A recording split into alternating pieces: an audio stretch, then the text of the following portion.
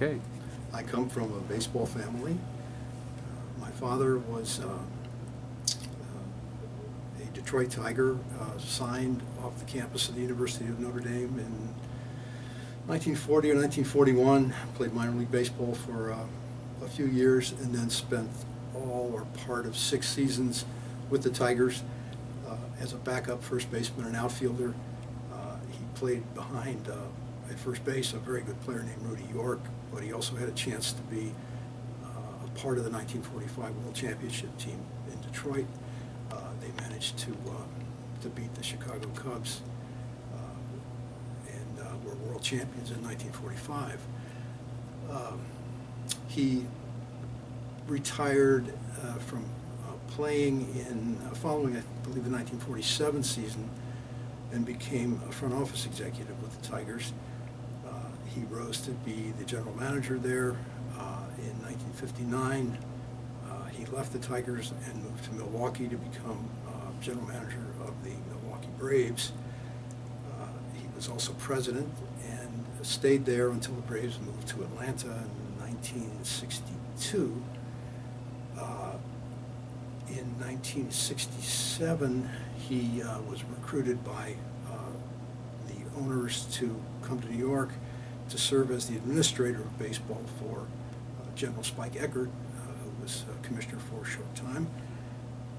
And in 1968, he joined the ownership group in Montreal who sought and obtained an expansion franchise, which became the Montreal Expos.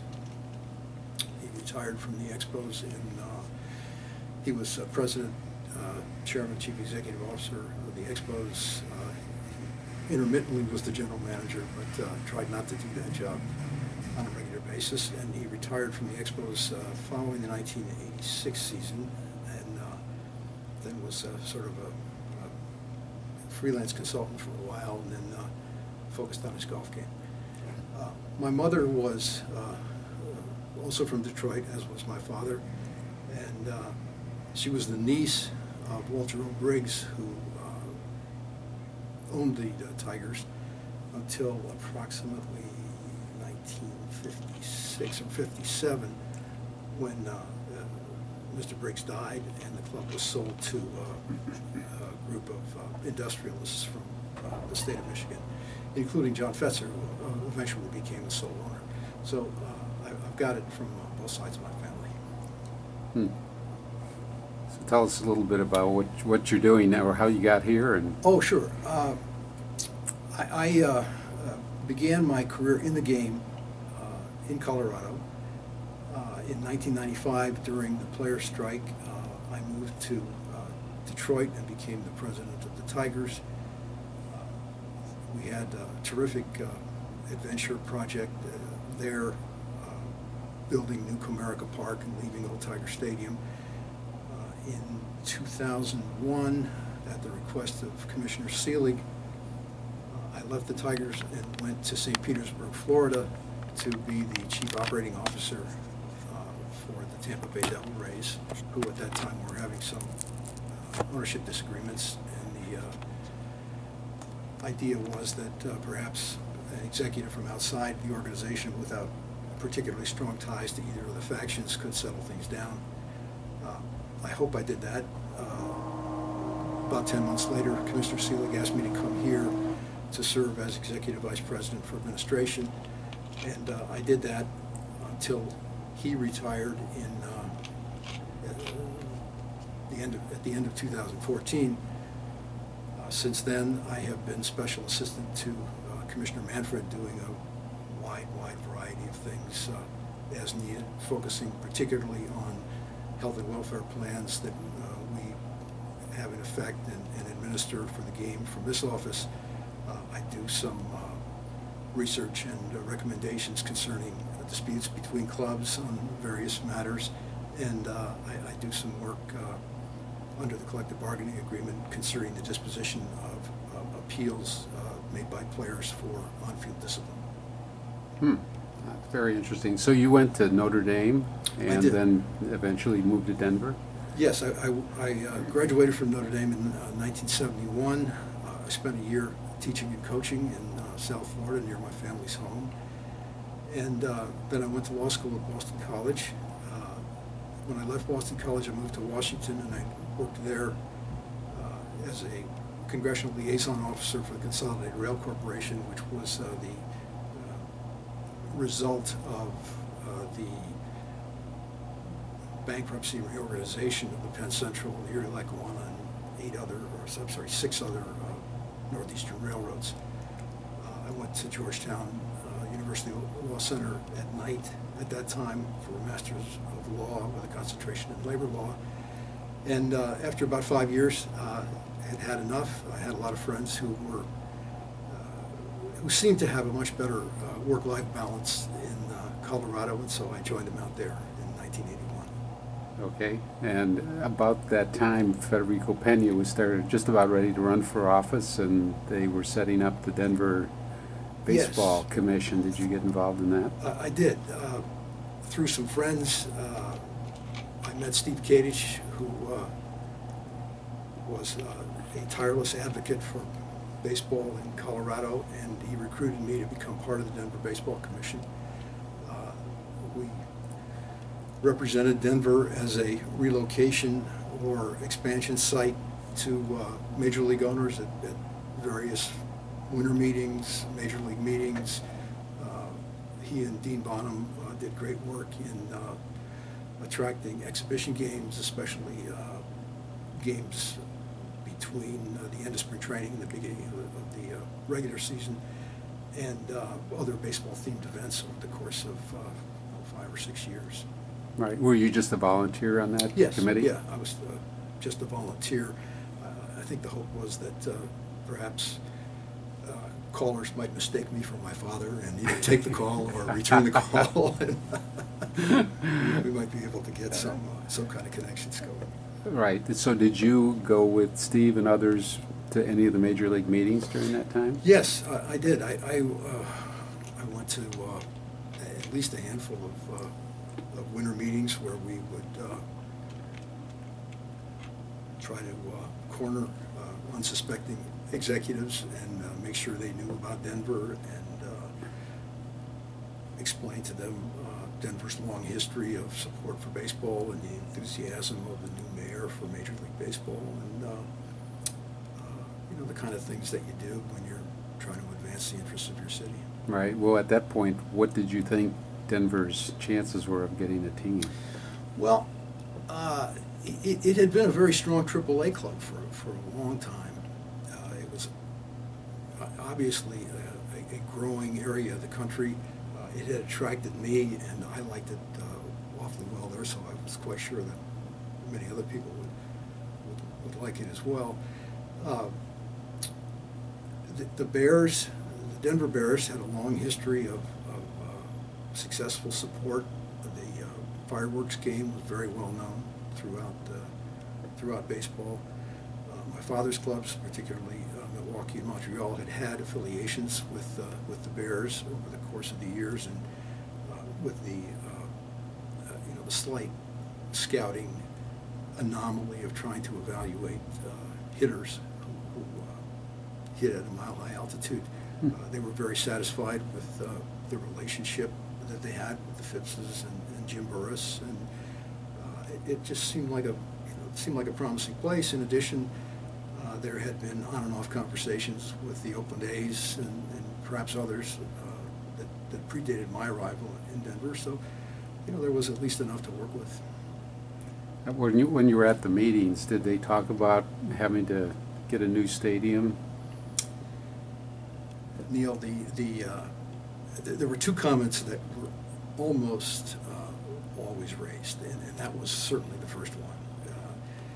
People didn't know that Mile High was originally built as a baseball stadium, then converted to a football stadium, but everybody that commented on it or had seen it thought it was too big and too awkward and not suitable for Major League Baseball. And the other thing they always wanted to know was where was the Coors family in all this? So those were right. Those were the kind of two questions that we always right. encountered. Steve said exactly the same thing. Um, so, did you hear about the legislation that was introduced to build a new stadium? Uh, I have been trying to reflect on the sequence of events, and I believe that I believe it went as follows. John DeCue bought the minor league club and renamed the club the Zephyrs. At some point, Senator Worth, with others, formed a committee to look into expansion and let the American League and the National League know that the Senate was interested in how this process was going.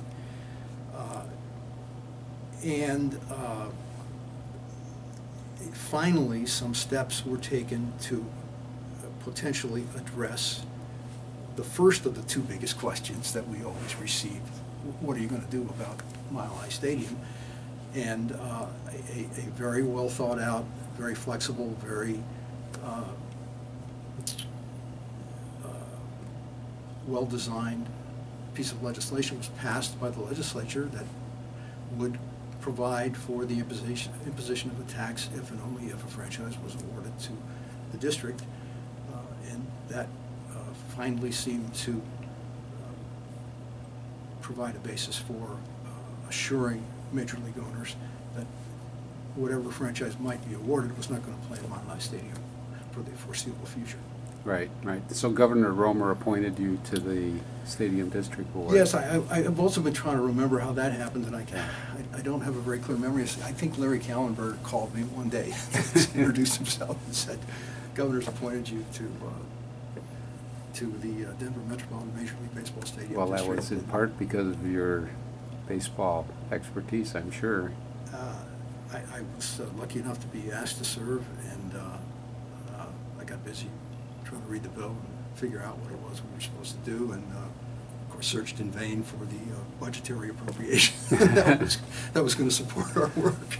Right, right. And so then you became chairman of the Stadium District. Yeah, I was elected chairman by my colleagues. We met for a couple of months, I think, in a hotel ballroom until Dave Erlinger graciously accorded us space at Chaffa, and we used the conference room at Chaffa thereafter. Right. Did you get involved in the election at all? We had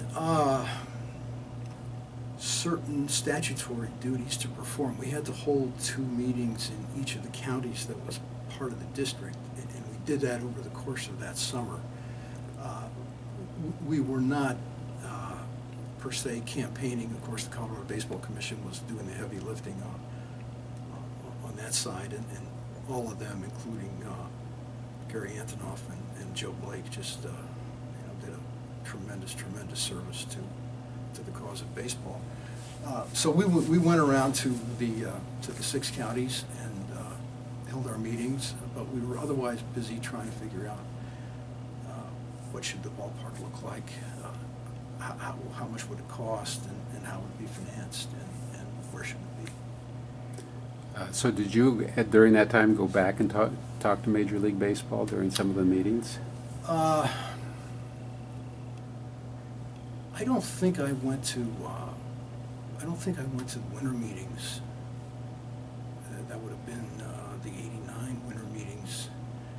But I was having a fair number of telephone calls from club people that I knew, and people in the commissioner's office and the National League office that I knew, because they had at that time announced that they were going to have National League was going to have a timetable for expansion. Right, right. So one of the concerns then became the ownership group, and some of the people that we thought were going to step forward weren't able to step forward. Did you get involved in the ownership process at all? Only to the extent that I was a representative of the stadium board and knew something about how the stadium development process was going to work. The governor's office took care of that,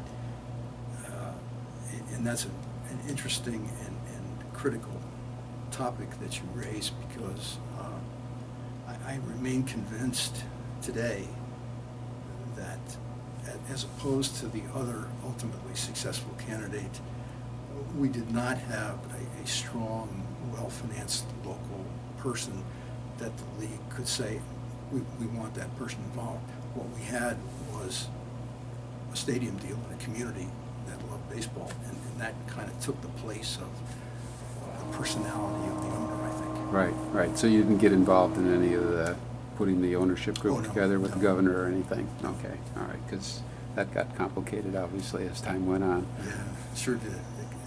It got very complicated, and it never stopped getting complicated until, just a few weeks, or maybe months before the team actually took the field and started to play. Right, and I imagine then you got involved in the planning and designing of the stadium. That's right, yeah. Did you, it looks a lot like Baltimore's stadium, Camden Yards? The HOK, board, or- yeah, yeah. the board was extremely impressed by the presentation from HOK, led by Joe Spear, who had done the design work at Oriole Park at Camden Yards. And the freshness and the evocative nature of the design in that building ran through baseball like a virus. Oh, really? I mean, everybody was just stunned and thrilled by it. And it eventually seemed to the board that the people that had done that work, combined with wherever we might be able to locate that ballpark among the sites that had been made available to us, would be an excellent combination and would save baseball to our constituency and ultimately to the community for years to come. Right, right. Wasn't the stadium originally designed for 40,000 and then it was bumped to 50? How did that happen? You're exactly right. The original design, based upon our assumptions of attendance, called for a ballpark that would be in the 40 to 42,000 range. It fit the budget and it fit the site and seemed like a good capacity for a community like ours. Of course, you remember in 1993, you were among those who frequented Mile High Stadium to a point of in excess of 50,000 people a game. At that point, the ownership of the club, which had then been vested in three people who had been limited partners and ultimately became the general partners, said, we can't suddenly tell 8,000 or 10,000 of our fans that there's no room for them. We need more seats. So the occupancy agreement was amended to provide for a larger ballpark. The costs were to be borne by the club, and some 8,000 seats were added, and they were the upper grandstand seats out in right field. In the right field Sure. side. Right. And that turned out to be a good move for a long, long time. It sure did. It was a great run, and actually the structure has proved to be sufficiently flexible so that they're doing some new things out there. Yes. Which are, Have you been up there? I have been up there. Yeah. And It's very entertaining. it's baseball in sort of a different mode. But lots and lots of other clubs have sent teams to see what's really? going on. Really? And it's being imitated throughout the game to a certain extent. Right. Well, when you were executive vice president of the Rockies, did you have any unusual or interesting things that happened that would be of interest to anybody watching this? Neil, every day was interesting. The process of trying to get a baseball organization up and running, of course, Bob Gebhardt was scouting 600 Major League Baseball players and combining evaluations on them. Larry Bernard was going constantly, filing reports. Authority was filing reports. The lights were on at that building on Broadway until all hours of the evening. The sense of excitement in the community, the thrill from our very first winter meetings draft of Ryan Turner to the opening of the Bend Club and Scalzitti's Grand Slam home run to win the first organizational game in Colorado Rockies history, all the way through. Every day was just thrilling and exciting. And of course, as we prepared for the Major League draft, we were also involved in litigation in Ohio with